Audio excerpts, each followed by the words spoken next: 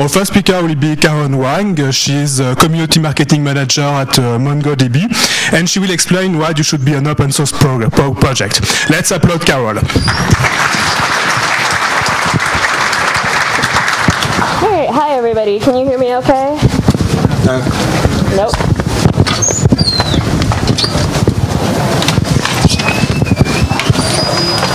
Maybe just hold it, just hold the mic in your hand, it's maybe easier. Just quiet for now. Can you hear me now? Yeah. Okay. Alright, so I'm here to talk to you about why you should be an open source project, or essentially open sourcing your life, yourself, and your self-development. So my name is Carol Huang. I work at MongoDB on the community marketing team. Before that, I was working in higher education, organizing student groups, and then actually before that, I was studying psychology and I was doing some research into self-control, which is how you view yourself in relation to yourself and others. So I'm sort of all about the lenses through which we view our lives. And like any self-obsessed millennial, as sort of I got into my 20s and later, I was spending a lot of time thinking about how to be happy and how to reach the next step of my development. And I realized after working in open source for a little bit that I could take the framework of an open source project and apply that to my life. So when I first announced on Twitter that I was doing this talk, somebody actually asked me why I said open source project instead of an open source person. And I thought about it, and it was really just because it's 6 of one, half a dozen of another, because people are projects. You're a collection of code. So you've got your initial commit from your parents. Depending on how much you believe in nature versus nurture, you've got a varying level of this. You've got the pull requests of your childhood influences that your parents either rejected or accepted on your behalf. This is probably coaches, this is teachers, this is your childhood friends. And now you've got you. You're a grown-up project, and you've still got people wanting you to change. The only difference now is that you're in charge of that instead of your parents. So how do you decide what the next version of you is going to look like? How do you mature? How do you develop? So a common feature of projects is versioning, and you probably heard me say this earlier when I asked what is the next version of you going to look like? And what does this really mean? Well, it means that you're a work in progress. We're all works in progress. There is no endpoint of being perfect, just like there's never an endpoint of your software project being perfect. You're not done just because you put out the next version. And sometimes we think that life is going to be perfect once we get that dream job, once we move to Paris, once we meet that perfect person. But development, self-development, is a lifelong process. Your wants and needs are going to change and evolve, just like your friends or your significant others are going to change and evolve. So how do you figure out where to go? Well, you have a roadmap, just like in any other project. And here's just an example of a roadmap that I use. It happens to be what I got from our director of training and development. So it has all the different aspects of your life, or at least my life, that I'm trying to think about. And then it sort of roughly has a timeline through which I'd like to try to do things. You know, next month isn't too soon, but it's not so far away that I'm just going to forget about it. And if I look at this right now and I decide to start filling it in, I'm like, all right, maybe I'd like to start running an hour twice a week. And that's going to be version, 277 of me. And then maybe also I'd like to do my taxes, because that's due in April, but then maybe I also want to plan an international event. I want to call my mom once a week, I want to visit my friend in DC, and I want to get my own apartment. Calm down. You can't do all of this at once, and you don't want to push all your features at once just because you can't work on everything at the same time. So you create a more realistic roadmap. I push some things out to slightly different versions. I talked to this about my mom. And just like with any other roadmap, you share this with people, and you're going to get feedback from them. And having a roadmap is a good thing just because research has shown that people who have a roadmap have a happier future down the line. Even if you don't end up meeting any of these goals, just having a plan in mind, having a sense of where you're going is actually enormously helpful. So say I shared this with some of my friends and I'm like, this is the kind of thing that I want to try to do, and you're going to get some feedback. Community feedback is an essential part of any open source project. And so maybe my friend's going to tell me it's really hard for a new runner to try to run an hour twice a week. So why don't, you know, cut that down to 15 minutes 4 times a week. And then maybe I talk to my DC friend and she's like, well, I've really missed you since I've moved away, but I don't know, visiting is essentially the easiest way to do that, and I'm really busy. Why don't we just try to talk a little bit more often? And you know, if I tell my mom that I'm going to call her once a week, she already expected that I was going to call her once a week, but I'm going to get a lot more grief now if I don't do it. So accountability is also a really good thing for this. That you'll always have these decisions to make on what you can and should manage. This is your internal roadmap. And this is really just to help you allocate your resources. The same thing as it does in any development. This helps you allocate your mental, your physical, and your emotional resources. And so how do you do this? Well, another feature of successful open source projects is having a common goal. That's something that you for sure need to have. And a feature of all open source projects, despite them being community driven as they are, is you need to have a strong leader. You need to have either a person or a body of people who are in charge of development. And fortunately for you, this is you in both of these cases. Your goal is to make you happier, and you're the person that should be in charge of this. One of the wonderful problems of our world today, actually, is that you can kind of be whatever you want. But economically, if you're living in a country where you have the freedom to do so, you can pretty much become anything. Realistically, you can't be anything. So surprisingly, my Asian parents really wanted me to become a doctor. That's a big surprise, right? And as a child of immigrants who had given up everything to move to a new country, I felt a lot of pressure to do this. But I'm not somebody who likes chemistry. I don't like things that I can't see. And I like sleep a lot. I felt a lot more pressure to accept this pull request, this change on my being, on myself, and on my life. But as you can probably guess, I decided not to go to medical school.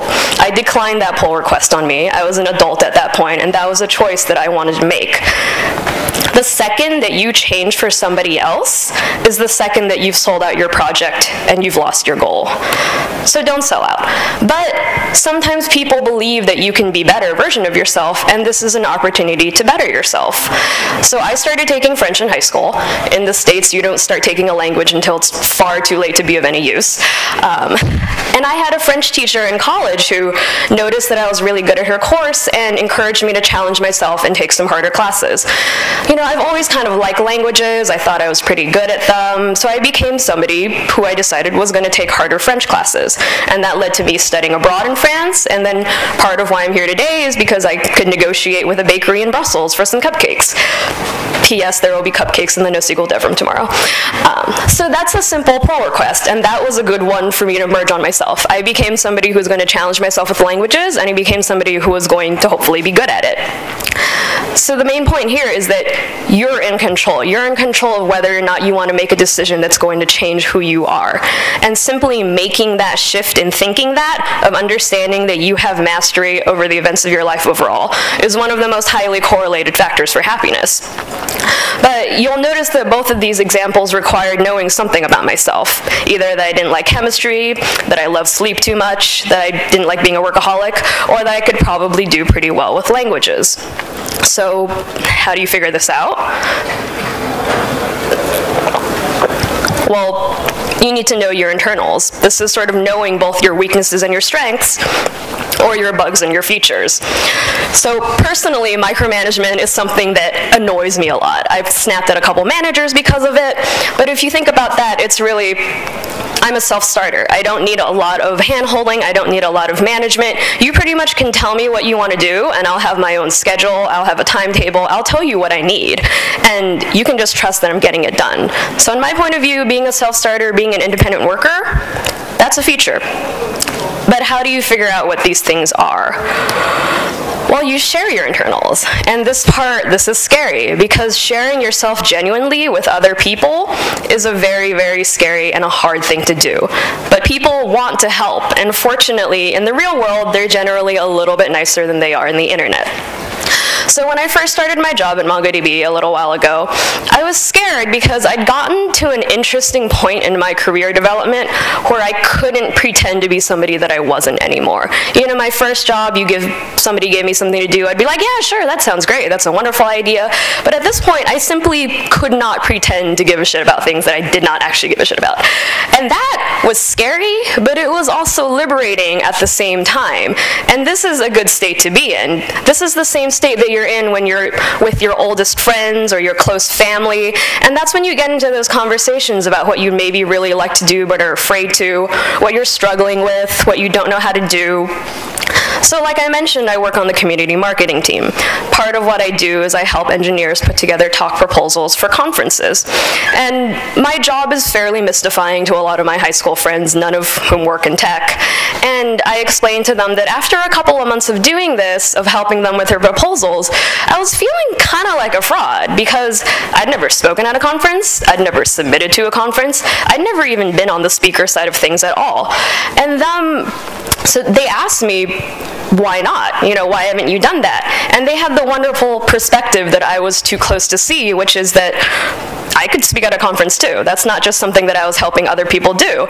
And so I submitted, and here I am.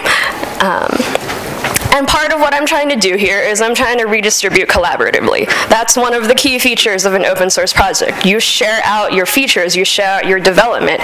You share them back out into the community, even if they're just a variation on something that somebody else has talked about. I mentioned earlier that I decided not to go to med school. I actually ultimately decided not to go to graduate school at all. I actually worked in higher education for a while, and that completely turned me off of going to graduate school. And I shared my thoughts on this with a lot of my friends, and I was coming from a background of having worked in higher ed. And I recognized that my perspective and my answer is not the holy grail, and it's not the one answer for everything, but it was helpful to some of them just to understand maybe why I was making that particular decision. And maybe somebody else had really good reasons on why they did go to med school, and their approach isn't wrong, it's just different. Every project develops differently, and you're not trying to compete with other projects. You can draw inspiration, you can draw ideas, you can draw support from them. My friend who went to med school, he makes decisions based on how much it helps other people. His sort of MO on life is thinking, this decision, this thing that I'm going through, is it going to help somebody else further on down the line? And that maybe is not exactly the way that I think, and maybe is not exactly the way that you think, but I could incorporate that into myself and incorporate that into my MO of I want to help engineers speak about things that they're passionate about to people who care and want to hear what they have to say. That's finding a community for them. And community is key for an open source project to flourish, and it's key for us. We know the community makes us both happier and healthier. Having that social support there is often one of the most important things in either just recovering from a heart attack or just feeling happy in your life. And people, often when I'm working with engineers on talk proposals, feel like they don't have anything important to say. In the worst case scenario that somebody else has already said something similar, you still have a unique perspective and background that nobody else does.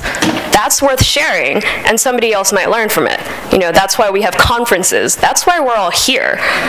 So while you could certainly be a closed source project that never changes unless there's profit in it for somebody else, that never lets people see who you are because maybe you're afraid of what they'd find, you know, why would you be? Just choose open source. You'll be happier.